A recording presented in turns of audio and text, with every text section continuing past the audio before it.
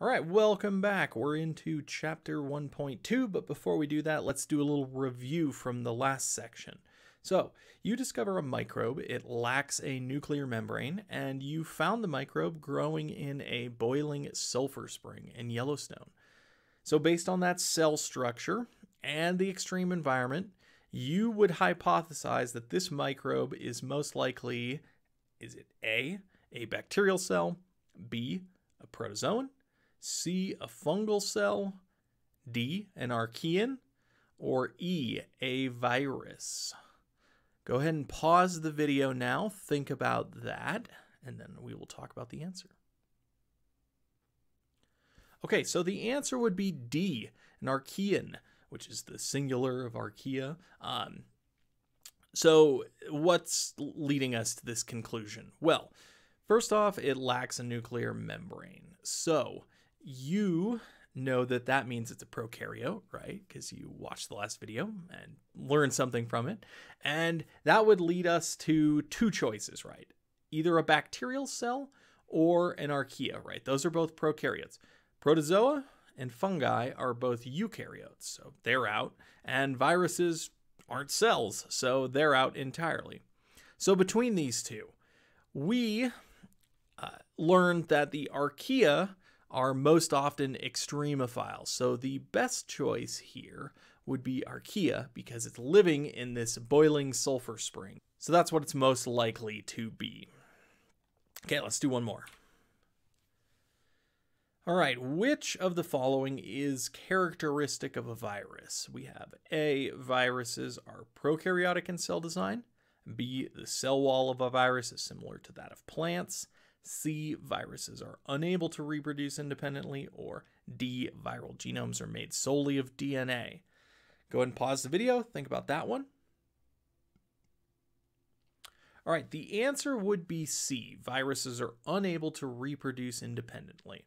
So this one's a little tricky. There are parts of this that sound correct, but are factually incorrect. So number one, obviously, that's out. A is viruses are prokaryotic in cell design. They don't have cells, right? They're acellular, so A is out.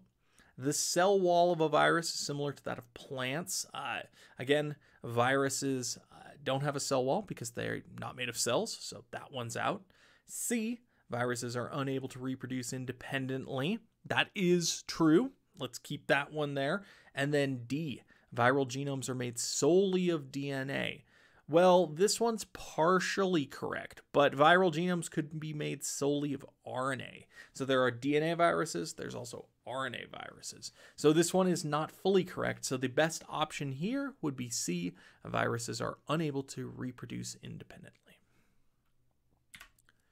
All right, into chapter 1.2. So in this section, we'll talk about how microbial diseases have changed human history, and then talk about how microbes kind of participate in human cultural practices a little bit.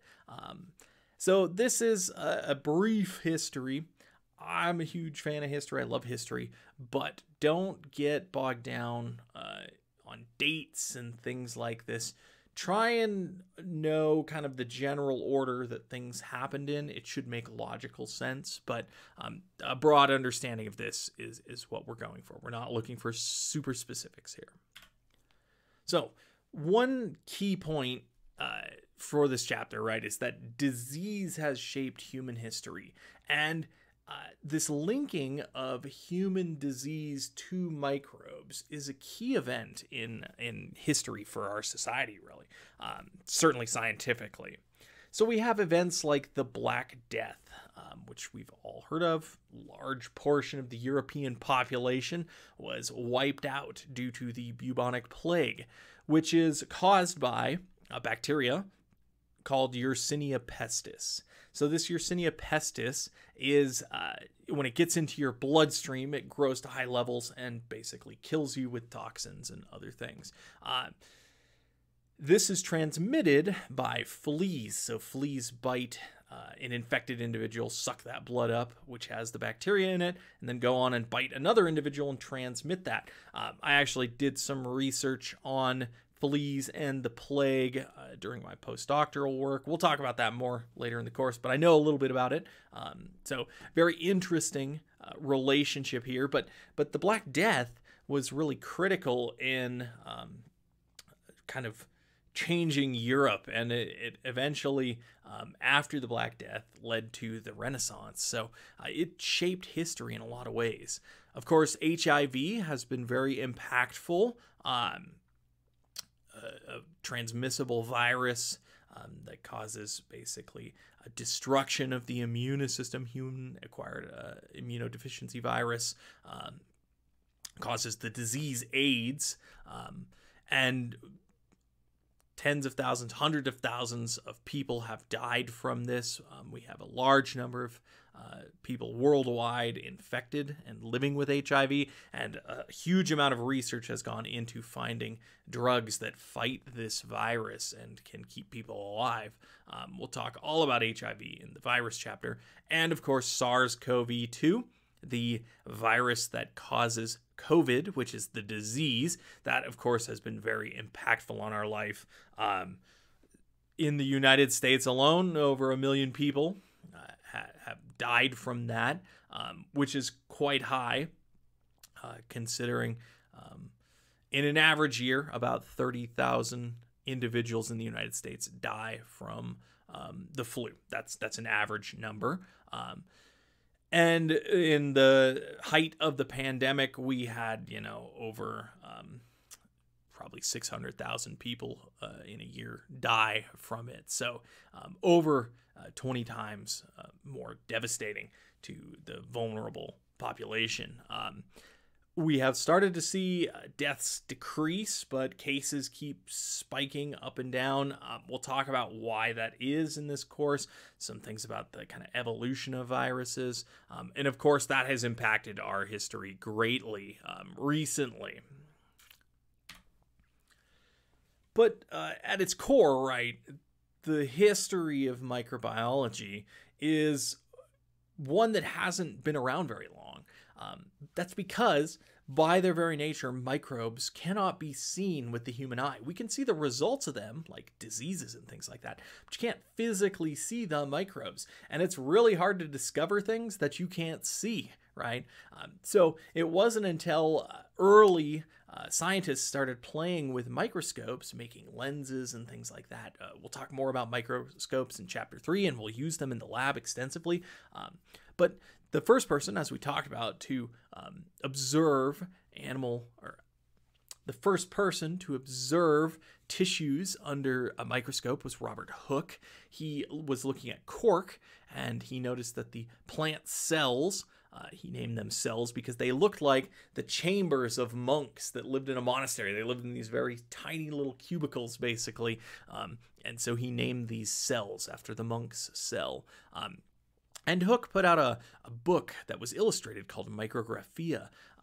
It has all kinds of very cool images in it, and it inspired people to get interested in microscopes. And another person named von Leeuwenhoek, not related, he was Dutch. He was making lenses for magnifying glasses and things like that. He worked in a cloth shop, and they would look at the threads under microscopes or lenses. And he made such a powerful lens that he was the first person to be able to observe microbes. And we can actually work from his drawings and descriptions and figure out what he might have been looking at. But it's one thing to know that there's all these microscopic things out there. It took a long time still to connect those microscopic organisms with disease. And that might not seem like, why did it take so long? But there's so many microbes out there that don't cause disease. So finding the ones that do versus the ones that don't is very tricky. So you'll see lots of stuff, but it's everywhere, right? How could it cause disease? Because everyone has microbes on them, but not everybody has disease. So it took a while to kind of nail this down. Now, at the same time, once we knew these microbes were here, there's a big question. Where do these microbes come from? And there were some competing theories here. One theory was called spontaneous generation, which means that microbes just arise spontaneously without parental organisms. There were various problems with this. There was a biblical argument against this in some cases because everything had to arrive from the moment of creation or things like this. There was also evolutionary arguments, right? We don't have a mechanism, with evolution, which was in its infancy, to really say that things can just appear. And at some point, they had to come from somewhere, right? Because if spontaneous generation isn't true, everything has to have a parent, and where did that come from? That's a much larger question that a lot of people debated and still debate quite heavily. And there's competing hypotheses about this, the primordial soup and things like this, and amino acids formed because lightning struck and all these things. If you're interested in that, there's tons of stuff on it. This was an interesting question for a variety of industries, not just, philosophically, but actually for important things like storing and preserving food. If you have a slab of meat, right, how do you keep that from going rancid? And when people realize that meat decay is caused by microbes, they're like, where do these microbes come from? And how can we stop them from coming, right? Because I want my meat to last longer because I want my food to last through the winter or something like that. Another one that may seem a little more less important than having enough food for winter was the wine industry. So Louis Pasteur, who you've probably heard of, there's a famous French institute, the Pasteur Institute, named after him. He was interested in the wine industry, and his research, he wanted to know, why does sometimes wine turn into vinegar? So fermentation creates alcohol, but sometimes vinegar, which is acetic acid, can be produced from this, and that spoils your wine, right? So he was basically contracted by the French wine industry to figure out why this was happening and how to prevent it. So he was interested in where microbes come from. And there was an original couple of experiments by this guy named Spallanzani. He basically heat sterilized a jar of meat broth. And so he boiled it and then he capped it. And he left it for a long time, and he showed that boiling seemed to destroy the microbes. Nothing grew in it, whereas if he left an uncapped one that hadn't been boiled, things would grow in it. And even if he capped it, things didn't really seem to grow in it. But people argued, wait, everybody knows that you need oxygen for life, and you've capped this, so spontaneous generation can't occur because it's closed. So Pasteur took this and he went, I can devise a very interesting piece of glassware that can solve this problem. So he made this swan neck or S-curve flask. So in it, he has this meat broth, which is our growth medium, we call it, and he boils it and sterilizes it.